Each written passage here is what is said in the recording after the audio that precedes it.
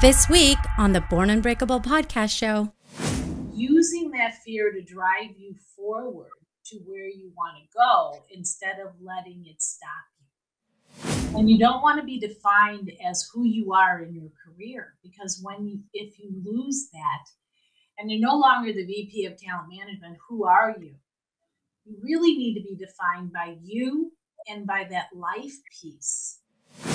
Drive towards your dreams, even if other people do not see them with you.